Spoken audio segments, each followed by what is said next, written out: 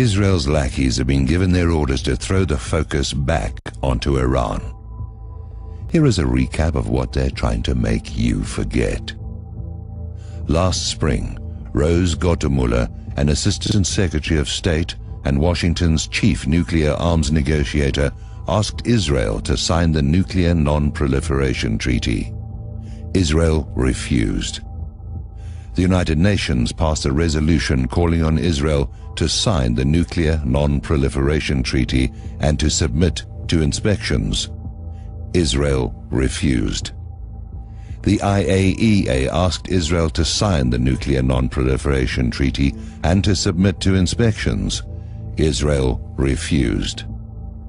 Iran's formal notification to the IAEA of the planned construction of the backup fuel rod facility underscores that Iran is playing by the rules of the Nuclear Non-Proliferation Treaty, which Iran has signed.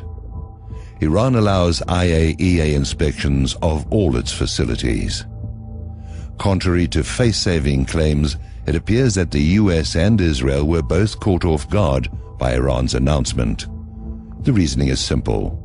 Had the US or Israel announced that the existence of the new facility before Iran notified the IAEA, it would have put Iran on the defensive.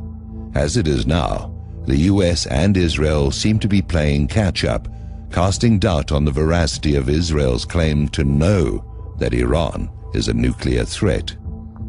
The IAEA and all 16 United States intelligence agencies are unanimous in the agreement that Iran is not building and does not possess nuclear weapons.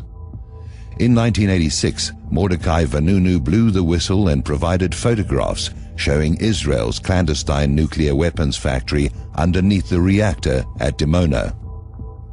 Israel made the same accusations against Iraq that it is making against Iran, leading up to Israel's bombing of the power station at Osirak. Following the invasion of 2003, international experts examined the ruins of the power station at Osirak and found no evidence of a clandestine weapons factory in the rubble. The United Nations has just released the Goldstone Report, a scathing report which accuses Israel of 37 specific war crimes and crimes against humanity in Gaza earlier this year. Israel has denounced the report as anti-Semitic, even though Judge Goldstone is himself Jewish, and the United States will block the report from being referred to the War Crimes Tribunal at The Hague, thereby making the US government an accessory after the fact. Recently revealed documents prove not only that Israel has nuclear weapons, but actually tried to sell some to apartheid South Africa. Who else Israel approached to sell nuclear weapons remains an unasked question. In 1965, Israel stole over 600 pounds of weapons-grade uranium from the United States.